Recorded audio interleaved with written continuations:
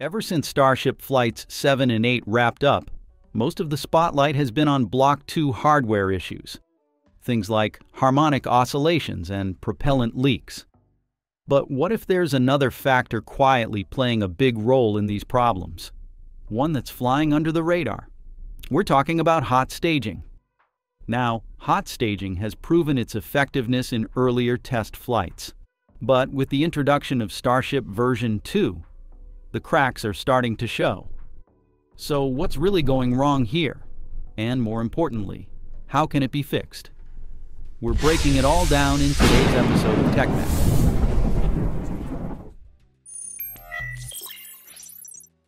Hot staging is a technique where the upper stage engines are ignited before the lower stage has fully detached.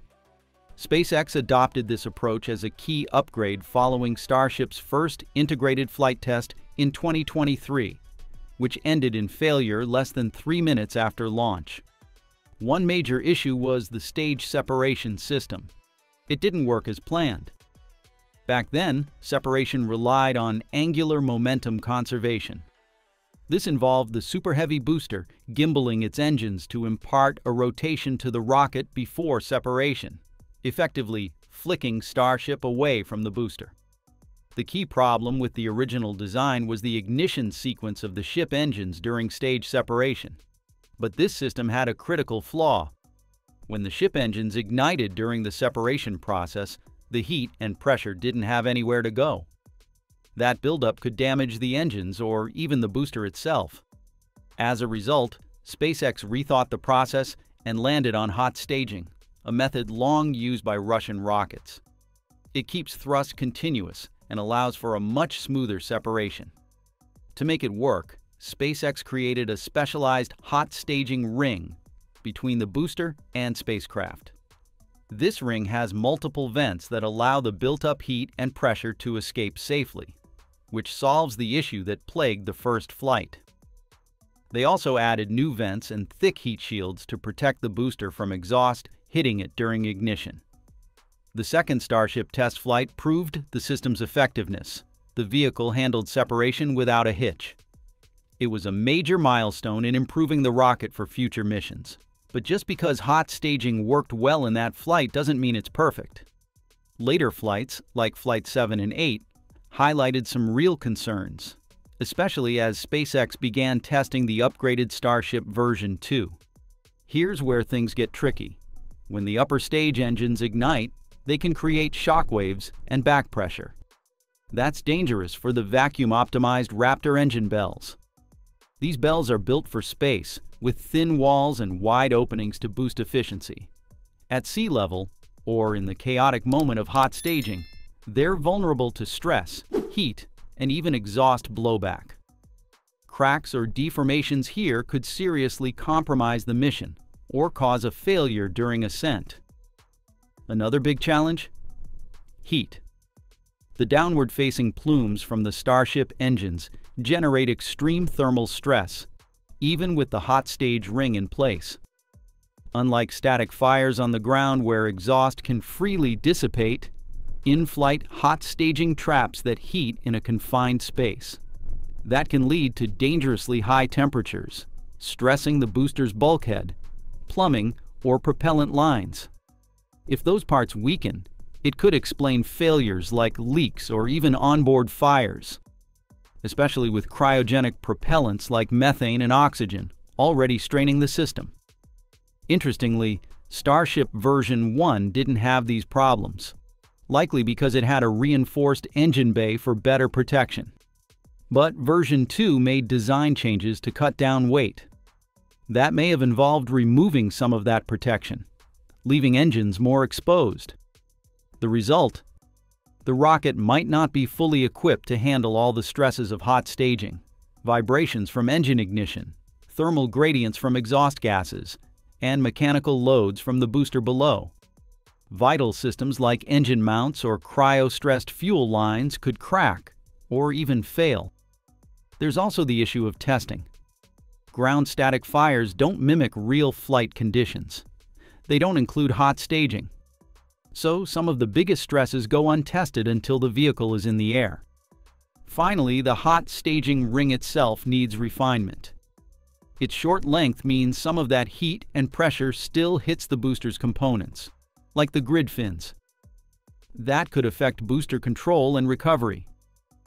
The vents are also fairly small, which limits how effectively they can relieve pressure.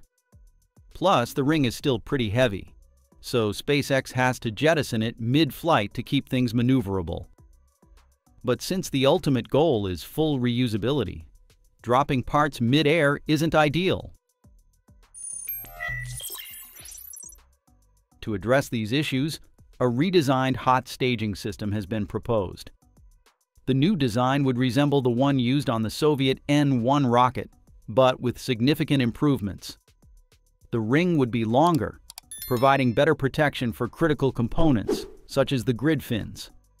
This adjustment, combined with moving the grid fins lower on the booster, would help to minimize the impact of the ship engine exhaust on the booster during separation and descent. The vents would also be enlarged to maximize heat and pressure dissipation. This improvement would ensure a smoother separation and reduce unnecessary stress at both stages. Additionally, the new design appears to be significantly simpler, making it easier to manufacture, integrate, and refurbish between flights. A key advantage of this updated hot staging system is its reduced weight. The lighter design means SpaceX may no longer need to remove the ring after separation. Instead, it could return to Earth with the booster, making full reusability more realistic. With this new design, the Starship's separation process would be more efficient, ensuring both the booster and ship are in optimal condition for their respective missions. It's a seemingly small change, but one that would have a significant impact, a hallmark of SpaceX's continued innovation. If this new hot staging system is implemented in version 3, we could see it introduced as early as late 2025. Last year, Elon Musk discussed version 3 during a presentation at Starbase, highlighting SpaceX's future plans for Starship in both Texas and Florida. NASA officials recently mentioned that version 3 will play a key role in the upcoming refueling infrastructure, which is expected to be operational by the end of this year. This suggests that version 3 will need to be ready by then, or even sooner, to support these missions. However, it's possible that the upgraded hot staging system could arrive sooner. In Musk's presentation, Starship version 2 was also described with a hot staging ring similar to version 3's. Currently, the B-15 and B-16 boosters appear to be in the version 1 configuration. This means that the B-17, which is currently under construction, could be the first to use the new system. Given SpaceX's rapid production rate, this prototype could be completed in April. If so, the arrival of the new hot staging system could be imminent. Given the concerns surrounding hot staging, some analysts have proposed a number of potential solutions. The first solution is to phase out hot staging. By eliminating the need to fire the main Raptor engines during separation, SpaceX could avoid backfire shock, pressure waves, and thermal stress on the vacuum bells and bulkhead.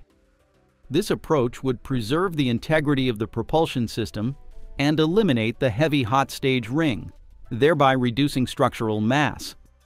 The second solution is to install thrusters on each of Starship's flaps. Placing thrusters on all 4 flaps, 2 forward and 2 aft, could serve 2 purposes: to assist with ascent and to control separation. During boost, all 4 thrusters would operate, drawing fuel from the booster's tanks through a cross-feed system, effectively increasing the booster's thrust. At separation altitude, which may be lower than hot staging, the forward thrusters can shut down, allowing the booster to separate and return sooner, while the aft thrusters keep the Starship aloft. These thrusters don't need to be as powerful as the Raptor. Smaller, simpler engines designed for short bursts could do the job, saving weight and complexity compared to a hot stage setup. Many also believe that SpaceX could solve the issues with hot staging by removing the 3 sea-level Raptor engines from Starship, which are primarily used for landing, and replacing them with additional gimbaled vacuum Raptors, bringing the total to 7. This could optimize the vehicle for spaceflight. The flap thrusters would handle ascent and separation, while the vacuum Raptor engines would take over after separation. This change could increase payload capacity by favoring vacuum-optimized engines and freeing up space in the engine bay. In terms of reliability, these solutions could address fuel line and engine issues associated with hot staging. Without the intense forces created by firing Raptor engines in a confined space, the vacuum bells and fuel lines would be less stressed, potentially reducing the risk of cracking or failure. However, implementing these solutions is not without challenges, especially when it comes to cross-fueling. SpaceX needs a robust quick disconnect QD mechanism that works flawlessly during stage separation. While SpaceX has explored cross-fueling ideas before, for example with the original Falcon Heavy designs, they have never actually implemented them. This means they will need to rely on their engineering expertise while conducting rigorous testing to prevent leaks or blockages. For now, SpaceX remains committed to improving the hot staging rather than replacing it.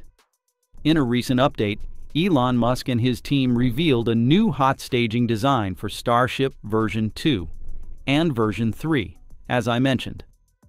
SpaceX is also adjusting the position of the booster's grid fins. By lowering them, they will be less affected by the heat and pressure of the hot staging, extending their lifespan and improving the reliability of booster recovery. In conclusion, hot staging has proven to be an effective separation solution, but it also presents new challenges. While SpaceX is actively working to refine the system, alternative approaches, such as adding thrusters, could provide long-term benefits. SpaceX's Starship is a revolutionary spacecraft and launch system currently in development. As the world's largest and most powerful rocket, Starship is designed to be fully reusable. This two-stage vehicle aims to dramatically reduce launch costs and enable long-duration interplanetary flights. With a planned payload capacity of up to 150 tons to low Earth orbit, Starship is intended for a variety of missions, including crewed flights to the Moon and Mars, satellite deployment, and even point-to-point transportation on Earth.